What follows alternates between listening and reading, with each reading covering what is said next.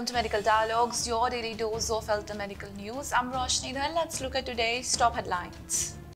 MBBS interns, PG Medicos to now conduct regular health checkups of school children under PM POSHAN scheme. In a major step towards health development at schools and at the same time providing practice exposure to medical students, the National Medical Commission has directed MBBS interns and PG Medicos to conduct regular health checkups of school children across the country under the Prime Minister POSHAN scheme. In a letter addressed to deans and principals of all medical colleges, the Deputy Secretary at the NMC, Dr. Ashish Kumar Panda, has asked the authorities to depute interns and the PG students of medical colleges to do the health checkup of school children whenever requested by the concerned state or union territory government authorities. MTP cannot be denied merely because woman is unmarried, Supreme Court said by giving relief to a 24 weeks pregnant woman.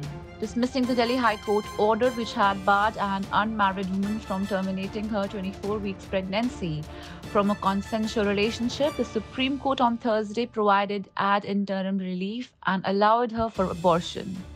However, the note from the top court bench is subject to the note from AIIMS Delhi Medical Board, which must conclude that the abortion would not cause any risk to the life of the woman.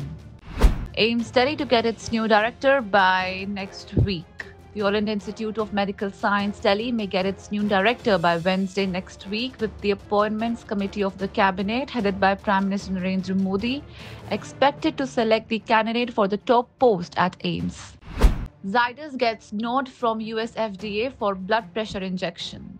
Zydus Life Science Limited has received final approval from the United States Food and Drug Administration to market norepinephrine bitrate injection USP single-dose vial.